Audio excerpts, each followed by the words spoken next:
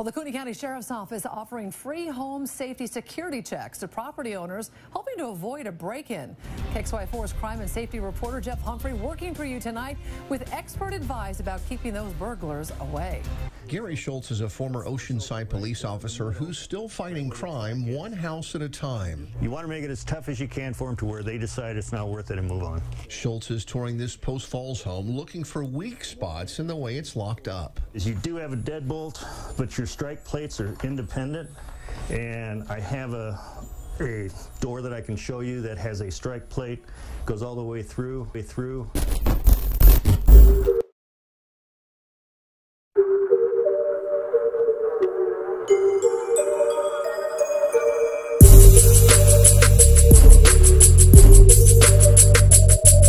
I ain't here to talk shop, I'm here to talk cops who crooked and corrupt, who need to be stopped, who aren't afraid to aim, squeeze and release round after round until they put them in sheets. I said any and everywhere they're hitting it, well aware of what they're doing and know they don't care. I'm appalled, let's just list them all. I'm sure I'll miss a few and a few will applaud. They punch kids, shot kids, taste pregnant ladies, taking babies to land and put cuffs on the hands of veterans. It choked a peacemaker, he broke up a fight and then died a little later. They shot men in the back who went under attack and were caught on film, and they lied about the facts and protect each other. They're owning the throne, so don't be shocked at all when they're breaking your home.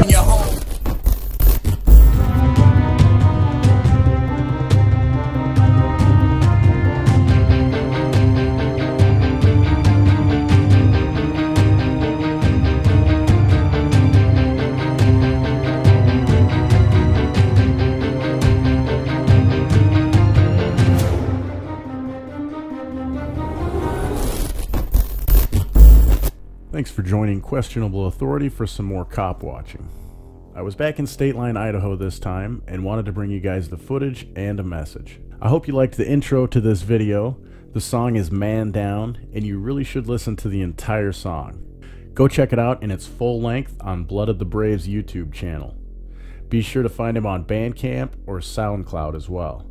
All the links are in the description. We really need to support independent artists like Kyle, who are speaking truth to power. It's not an easy thing to speak against the mainstream. Artists like him need our support. Again, I've included all the links in the description and also at the end of this video. Please go check out his content. Leave him a comment on YouTube and check him out on the other platforms. The more we support people like Kyle, the better chance we have of waking up the sheeple to what our rulers are doing. This night of cop watching in Stateline was very busy. I didn't have any interaction, which, believe it or not, is a very good thing. I spent most of the night going back and forth on this little strip, trying to point out to the people in their cars where these extortion artists were hiding. I did a pretty good job. There was only one time a person was pulled over while I was there, and no tickets were issued. As I play the footage from Friday night, I want you to think about a couple of things. I've been talking a lot recently about the idea of anarchy or voluntarism. When I changed this channel's name from News Now Northwest to Questionable Authority, I did a video on what anarchy really means. It means no rulers, yet we have been conditioned to believe it means chaos and lack of government. I invite everyone to put down our preconceived notions of what anarchy means and open your mind. I'm not saying having no rulers would be easy. Yes, there are dangers in this world, but government gives us a false sense of security. Like government can actually do anything to keep these dangerous things from happening to us. Government is reactionary. It is always there after the fact to tell you how it can solve the problem for the future, which it never seems to do. Look, I'm not making any claims that anarchy or a community where involvement is completely based on voluntary actions is any kind of utopia. I, and others like me, believe in personal responsibility. There is a reason we say we will take dangerous freedom any day over peaceful slavery. Life is not easy, and we all must find our way of overcoming obstacles. Government can't do that for us. I want to share with you some excerpts from No Treason, the Constitution of No Authority, penned by one of my favorite voices on government and rulers, Lysander Spooner. Before I proceed, I want you to think about two questions often asked by another YouTuber on the channel High Impact Vlogs. Number 1, is it ever okay to initiate force on someone who has not harmed somebody else or their property, or who has not defrauded anyone else? And number 2, does anyone have a higher claim to yourself or your property than you do? Think about those two questions when it comes to government. How do they apply the authority they claim to wield, and how do they hold themselves accountable? I'm going to touch on a couple of things that governments claiming to be free and of the people hold very dear: voting and taxes. Let's start with voting.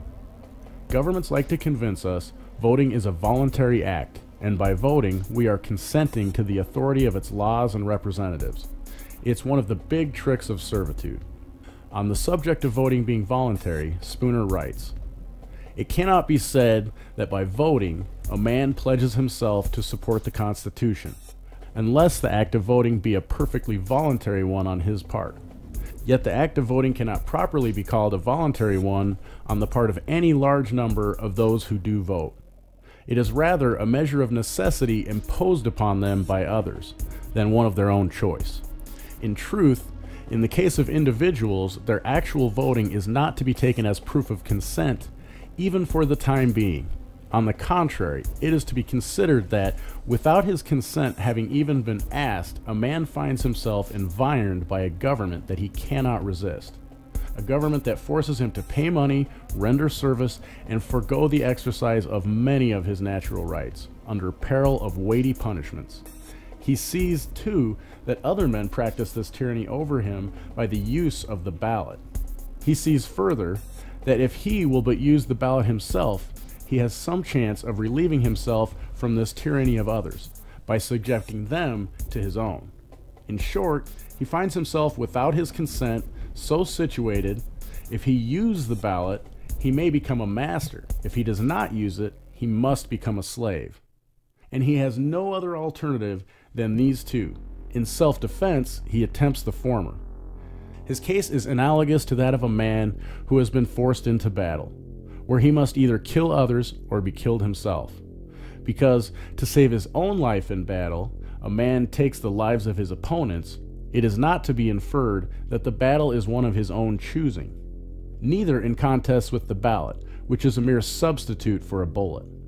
Because as his only chance of self-preservation a man uses a ballot, it is to be inferred that the contest is one into which he voluntarily entered, that he voluntarily set up all his own natural rights as a stake against those of others, to be lost or won by the mere power of numbers.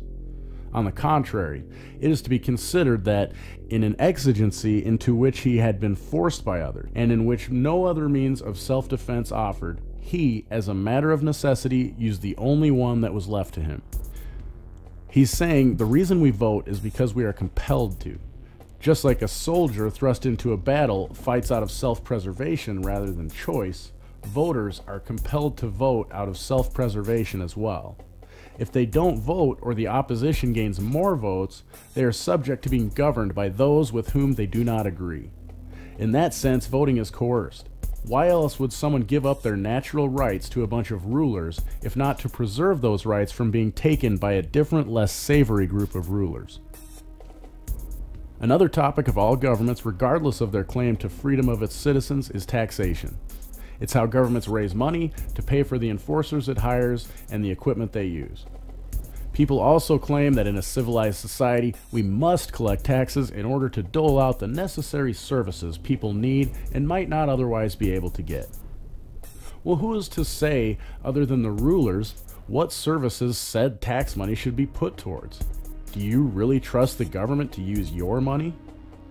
Here are some thoughts from our liberty-loving friend Lysander Spooner on this subject. For this reason, whoever desires liberty should understand these vital facts.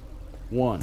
That every man who puts money into the hands of a government puts into its hands a sword which will be used against him, to extort more money from him, and also keep him in subjection to its arbitrary will. 2. That those who will take his money without his consent in the first place will use it for his further robbery and enslavement if he presumes to resist their demands in the future. 3. That it is a perfect absurdity to suppose that any body of men would ever take a man's money without his consent, for any such object as they profess to take it for. That of protecting him, for why should they wish it to protect him if he does not wish them to do so? To suppose they would do so is just as absurd as it would be to suppose they would take his money without his consent for the purpose of buying food or clothing for him when he did not want it. Number 4. If a man wants protection, he is competent to make his own bargains for it, and nobody has any occasion to rob him in order to protect him against his will. Number 5. The only security men can have for their political liberty consists in their keeping their money in their own pockets until they have assurances perfectly satisfactory to themselves that it will be used as the way they wish it to be used for their benefit and not for their injury. Number 6. That no government, so-called, can reasonably be trusted for a moment, or reasonably be supposed to have the honest purposes in view any longer than it depends wholly upon voluntary support. These facts are so vital and so self-evident that it cannot be reasonably supposed that anyone will voluntarily pay money to a government for the purpose of securing its protection unless he first make an explicit and purely voluntary contract with it for that purpose. It is perfectly evident, therefore, that neither such voting nor such payment of taxes as actually takes place provides anybody's consent or obligation to support the Constitution. Consequently, we have no evidence at all that the Constitution is binding upon anybody, or that anybody is under any contract or obligation whatever to support it, and nobody is under any obligation to support it. I hope this makes you think a little bit more about the necessity of government authoritarians, and I would certainly encourage everyone to read Lysander Spooner for themselves. These excerpts are from his writing No Treason, The Constitution of No Authority. Links to this and other Lysander Spooner writings are in the description. Actually, my life was crumbling before I got with my lady. Well, she knows. She's well aware. She knows. Okay. And she's like, oh yeah. She was like, don't spend over $50. Yeah, right. Like, she understands. Thank you. Guys have a nice night.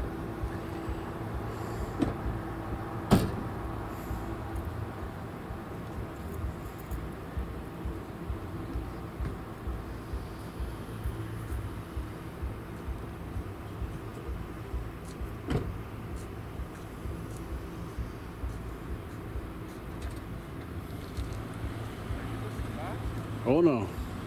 Huh? Oh no. Oh no? Nah, I'm just filming him. What's going on? I don't know. I just always film him every time I see him. I was wondering if anything good happened. Nah. They know you by name? Nah, I hope not. Nah, I just hold them accountable. They always come through here, especially, you know, people coming from Washington, going a mile or two and over the speed limit. I always try to get them on some victimless crime. No, they don't like me very much. You guys have a good night. Good night.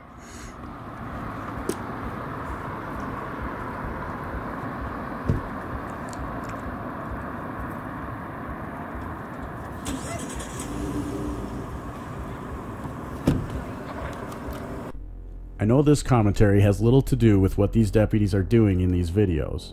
My point is to highlight the system that puts these guys in place, gives them weapons and supposed authority over us to throw us in cages if we don't conform to the rules a small group of people set up for us.